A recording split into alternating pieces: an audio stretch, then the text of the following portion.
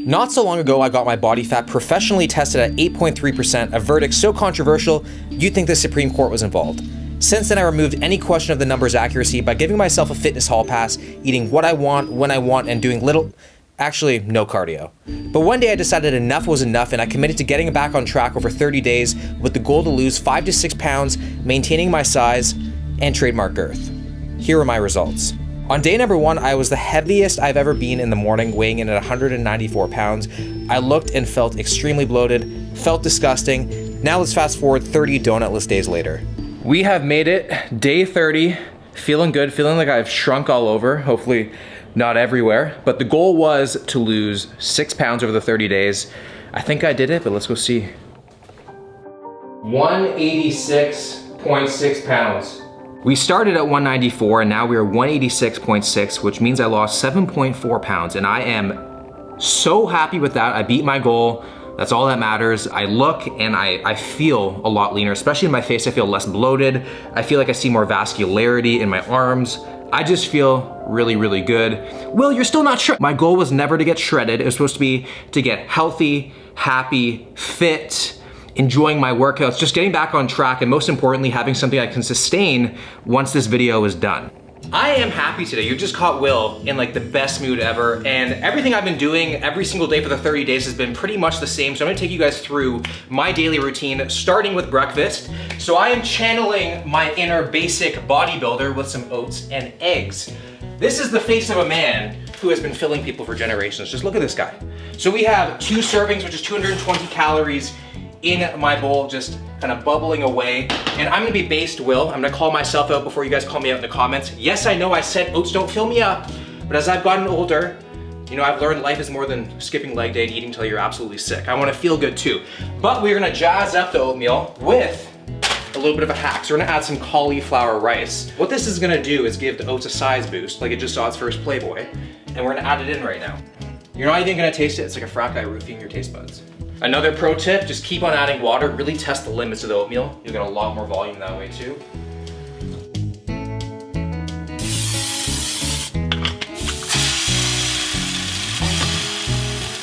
Just fried up 2 eggs for some additional protein and fats. Now it's time to dress up the oatmeal. We have a lot in here right now. So we're gonna use some BPN cinnamon roll protein to kind of chase that Cinnabon flavor. I'm just a few doses short of some MDMA. But we're gonna go 1 scoop, 130 calories. Don't even tell me that you see cauliflower rice. Don't even tell me. And then last but not least, the last step, this always makes Katie jealous because we're gonna top off the oatmeal with some PB2 and Walden Farms, but I always tell her, it's not the oatmeal that gets handcuffed. So we're gonna go with a nice drizzle right on top. Ooh, that was zigzag. Look at the size of this bowl. It's so heavy, I'm literally getting dealt hypertrophy right now.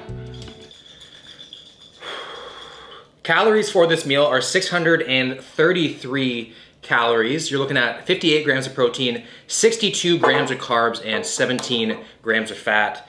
This oatmeal is literally like a bodybuilder's kiddie pool. It's so massive, I cannot wait to get into it. I just crave something sweet in the morning, especially having so much savory before getting out of bed. I have been eating 2,500 calories every single day, spaced out pretty evenly between 4 meals. I used to be someone who would pretty much snack all the way up until dinner, and what I found was I was constantly thinking about food. I was always hungry. So by me doing 4 bigger size meals, my appetite was way down, thinking about food a lot less, which just made things a lot easier. You guys know that I like to eat a lot. So in order for me to lose weight, I gotta find ways to expend more calories. So with that said, my minimum step count went from 10,000 a day all the way up to 15,000 a day. And I do F45, which we're going to right now every other day on top of my weightlifting, which is a lot, but I like to, you know, go towards the side of increasing my output.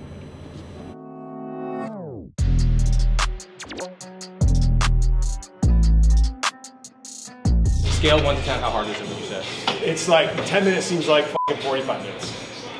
You have 10 exercises, 45 seconds work, 15 seconds transition time, and then you're right into it. Will, are you gonna test it out like for real? No, he's going deep. I was like, oh God. It's like some of this shit's so easy, like if you did it individually. Yeah. But by the time you get to like the last one, you're so gaseous and your legs are like lead. It's pretty fun. Normally I would be terrified to go into something like this, but since I've been doing F45 like every other day for the past 30 days, my cardio's gotten a lot better. I'm kind of used to these workouts. These workouts though humble the shit out of you, but Bart's making me a little bit nervous. He makes me nervous for every workout. This is so bad. It's gonna be terrible, yeah. If you think you're strong in the gym, you come here, you're a little bitch, guaranteed. 3, 2, boom, let's go. Look at all that power. Oh. All right, here we go, I'm gonna count. 1, 2, 3, 4. Oh. Can we get 3 more? Get to 60. There's 60. 61. All right. All right. Knee tuck push-ups. You got 5 seconds to get in there. Want some help? Oh. All right, ready? Let's go. Time's in. So there you go. That's 1. Oh my God. 2. It's terrible, isn't it? Come on. Let's go. Come on, buddy. This is a fucking joke, Bart. 5. Oh my God. How we feeling? Not good. We got a nice break station coming up. Watch some burpees. Oh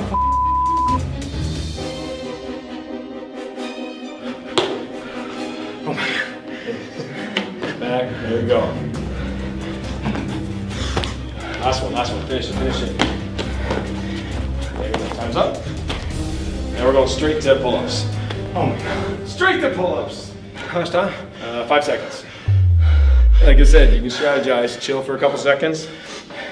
I think the strategy is skipping one of them. 5, you do these all day. 6, one more. 50, there you go, that's good, because those are worth the most, I think. How much time? 3 seconds. Man. We got this. 15 seconds goes by quick. Yeah. I just want to say sorry, Katie. Crashing in one of those situations. You got a couple more. That's it. Ball touches the ground. That's it. And then this is like, this is where you start to get your this is where it gets tired. But this is a deep squat again. We're just picking up, boom, drop it over. 11. Nice. There we go. All right, and we're done. We just got this little, so start inside the cone. We just have sprints. That's it. With 4 jumps, that's it. Boom. Here we go. Hustle in. So we got 1, 2, 3. Bring it back. That's 1. There we go. Oh my God. I feel terrible at this point. Oh. Nice work. Thank you. Appreciate That's it. hard, eh? It's yeah, fun. thank you.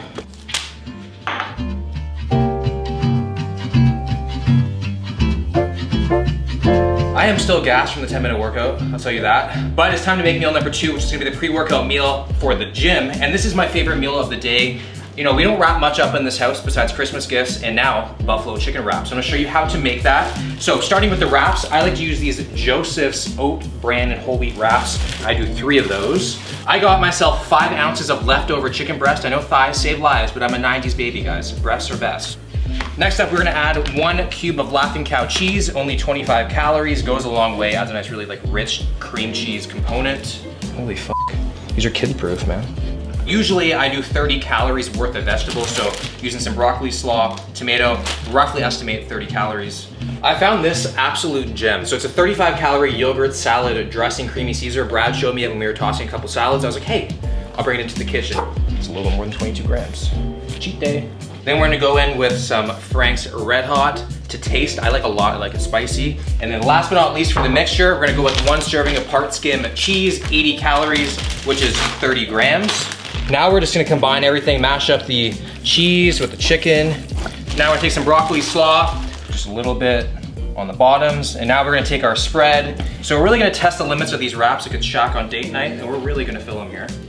Now we're gonna give it a roll, take me back to my high school days. Nice, tight, and compact, the best in the business.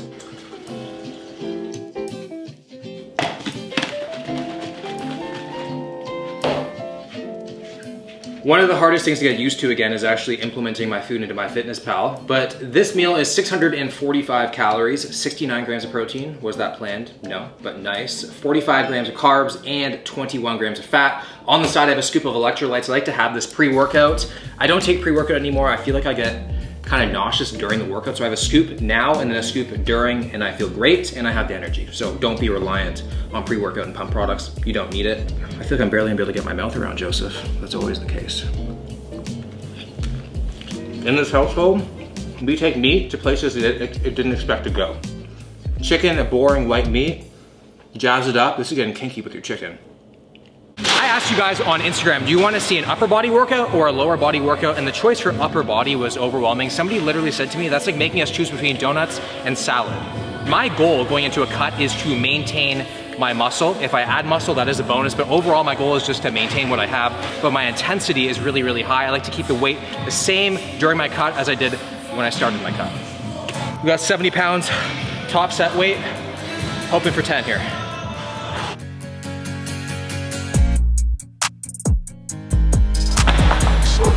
Set 1 done, got 8 reps. It is what it is.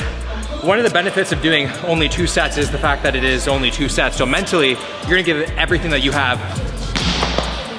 I got 9 on set 2, 8 on set 1. I don't know.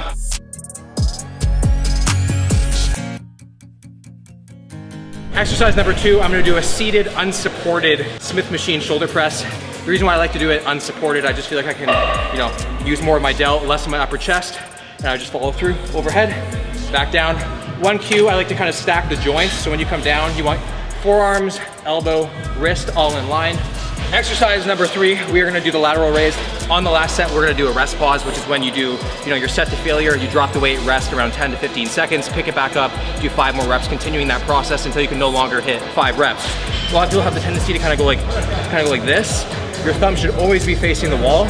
You will notice way more of an activation in your delts. If you want a bigger bench press, you want to work your rear delts. So first thing we're gonna do is a face pull, but lying on the floor.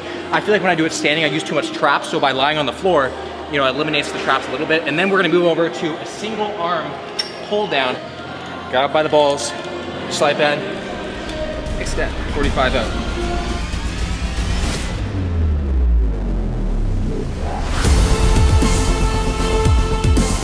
Having the big rear delts gives you that 3D appearance, which makes you so much bigger. So, delts all finished, moving on to some arms. First exercise we're gonna do is the seated dumbbell preacher curl, 3 sets, 10 to 12 reps. I do 2 things for biceps, 1 thing for triceps. I'm kind of a minimalist when it comes to tricep work. I just don't wanna get elbow tendonitis, and I feel like by doing a lot of pressing with the shoulders and like bench press, dumbbell bench press, I'm hitting my triceps indirectly. So I'm gonna do 1 thing for that. So we're gonna do this first. And my biceps suck.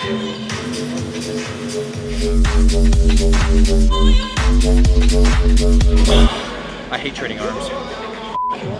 Last exercise of the day, we're gonna be doing my favorite bicep exercise, the cable curl, 2 arms at a time. So we did the preacher curl before where the dumbbell was in front of us. Now the weight's gonna be behind us. So we're working the full range of the bicep. I don't like to be in the gym for a very long time. I like to, get on with the rest of my life because I have another life besides the gym. So usually you should get this done in under an hour. If you really, grind, put your phone down, 50 minutes, all you need. I just did like 5 minutes of posing post-workout, and literally posing was harder than the entire workout. So when you think bodybuilding's hard, it's hard. But the thing that you think is probably the easiest makes or breaks how well you do in the sport, which is insane. So never underestimate posing.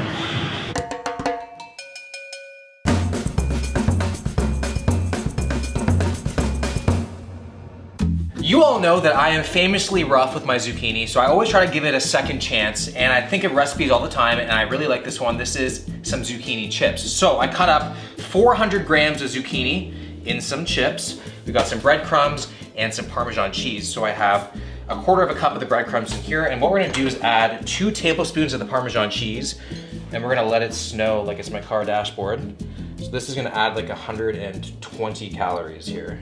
We are gonna take zucchini into the egg, then into the breadcrumbs, then into the air fryer. Repeat that process a lot of times.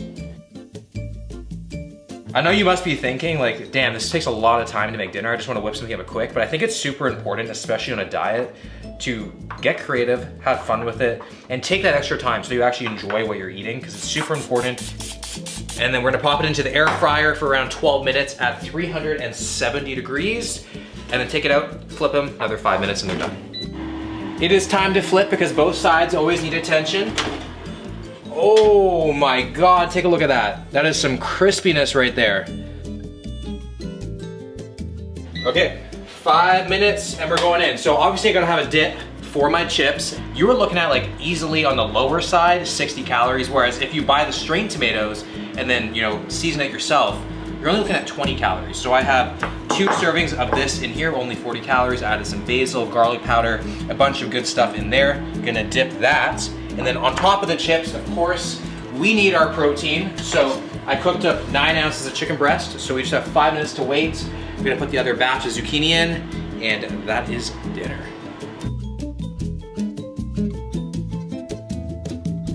Second batch of the zucchini is in the air fryer, so the total calories for all of the chicken, all of the zucchini, and the sauce is 758 calories, 96 protein, 44 carbs only, and 22 grams of fat. Look at that crispiness right there. Gonna give it a dip. We're going in, and right up to my lip. You heard that? It's so hard on the outside that once it goes inside you, it just melts and goes soft. Mmm! You guys know what time it is? It is time for the nightcap. We're making some anabolic ice cream. I know you guys have seen it all over the place, but I'm gonna show you the best way possible to make it. I have it literally every single night. I took a break from it, but now we're back. First up, we're gonna add 300 grams of cashew milk or any nut milk of your choice. I find this one to be the creamiest and nuttiest of them all, but any nut that you want, 300 grams. Next up, 1 scoop of protein. I like to have the Nutter Butter Blast BPN flavor in my ice cream. Delicious, it's pretty much like a Mars bar, so 1 scoop. I highly recommend adding some stevia or any 0-calorie sweetener. Just to taste, I usually do around like half of a teaspoon. Then we got some beautiful xanthan gum, which adds the volume to it. I love this stuff, I can practically snort it. So just, around, a quarter of a teaspoon. You do not need a lot. If you use a lot, it will hurt your tummy. And then we are gonna add 210 grams of fruit of your choice. I'm using blueberries. I used to always use strawberries because it is the lowest calorie fruit, but it does not taste nearly as good as the blueberries. Gotta love these blue balls. And we are gonna start filling it with some ice.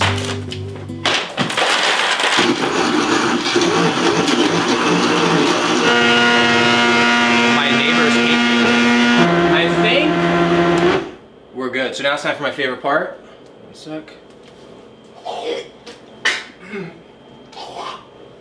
Okay, so let's see. Let's do a reveal here. Look how creamy this is. Look at that. It's literally like a freaking Dairy Queen Blizzard consistency. And I'm gonna go like this. Do a little dance. I got 12 grams of PB2. Most people blend it into the ice cream. Trust me, just right on top. Just a drizzle. Don't want to kill myself too soon of Walden Farms. And then to dip it, what we're gonna do is have some caramel corn rice cakes, only 50 calories per. I have 2 of them, which makes it 100 calories. And this is the perfect anabolic nightcap. Calories for this unit of ice cream, including the rice cakes, 476 calories, putting my total calories and macros for the day at 2,463, 259 grams of protein, 206 grams of carbs, and 67 grams of fat. I absolutely love this thing. I go to bed stuffed out of my mind. It is amazing. Just sit and watch a movie while you eat this. It tastes like it's 800 calories, I promise you that. What I want to say is, nobody is going to speak to you more than you speak to yourself in your own head. So make sure to be kind to yourself in your fitness journey. Set your own standards, don't try to live up to anyone else's. You don't have to be shredded. Just because you're shredded does not make you a better person. If you're not shredded, it doesn't make you a worse person. So always set your own standards. Be happy, be healthy, do it to be fit. Don't do it just to look a certain way. And I promise you there's a lot more longevity in it, and you're gonna be doing it for much longer, because you're gonna realize very, very soon there's way more to life than your body fat percentage. So if you guys enjoyed this video, make sure to drop a like. If you're new to the channel, consider subscribing, and I'll see you guys in the next one.